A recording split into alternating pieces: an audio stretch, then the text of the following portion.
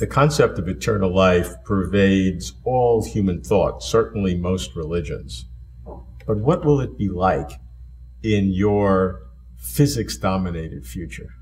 In the far future, what will happen to us is we will be brought back into existence, resurrected as a computer simulation. Now that's what it looks like from the outside, talking about it as a physicist. But what does it look like from the inside? Well, the answer is it looks like just like what we're seeing around us today. Everyone is familiar with the experience because I think most people have seen the movie The Matrix, that when the people were in their virtual reality, they could not distinguish between the reality they were experiencing and the reality as it was outside of the simulation. But in the far future, the simulation will be far better than it was in the movie The Matrix. It will literally be indistinguishable at the quantum mechanical level from the reality we now face. But will I have personality? Of course, continuance? It would. Definitely. Will I have a sense of myself? Because in order to quantum mechanically duplicate me, it's going to take a very large numbers of bits of information. It certainly will. Vast amounts of information will be required to reproduce you. A human being is very complex. We could not do this. The movie The Matrix is technically unfeasible with technology which we will have over the next few centuries. But we're not talking about a few centuries. We're talking trillions of billions of years of technological advance and vastly more power.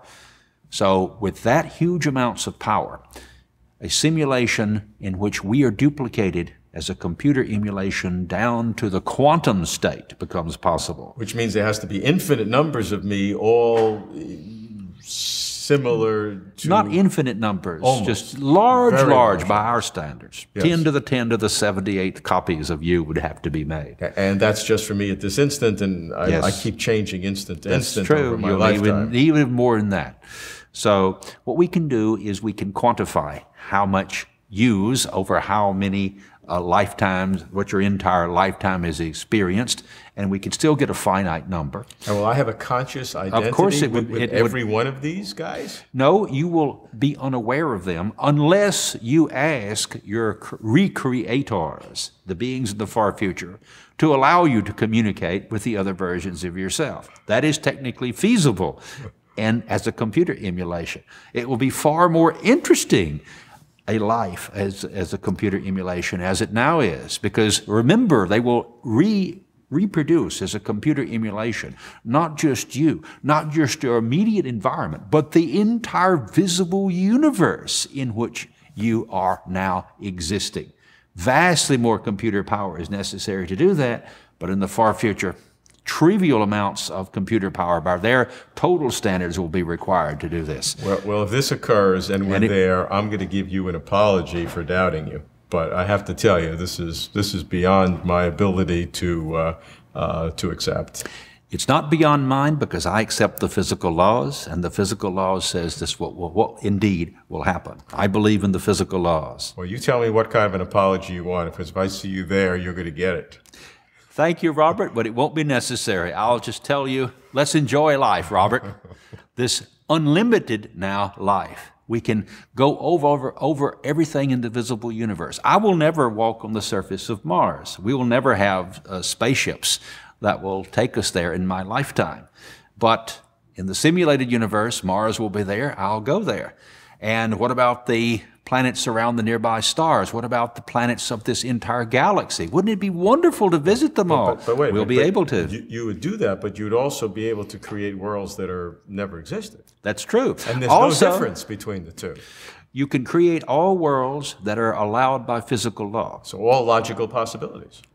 Consistent with physical law. There may be more possibilities, logical possibilities, than are consistent with physical law. Fine, but there'll be no distinction between things that were actualized or real and things that were possible, consistent with physical law at that time according to your structure. According to my structure, though. There's no difference.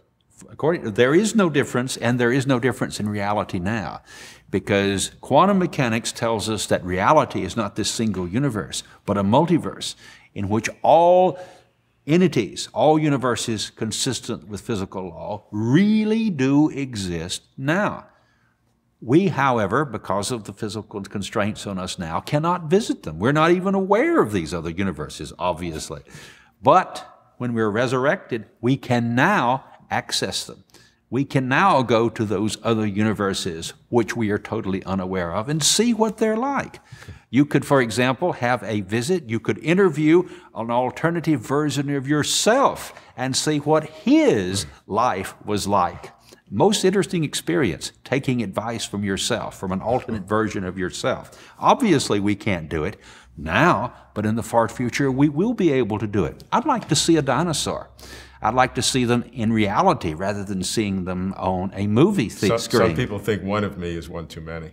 I disagree with that. I think that you have been a very interesting questioner, allowing me to express the full implications of physical law.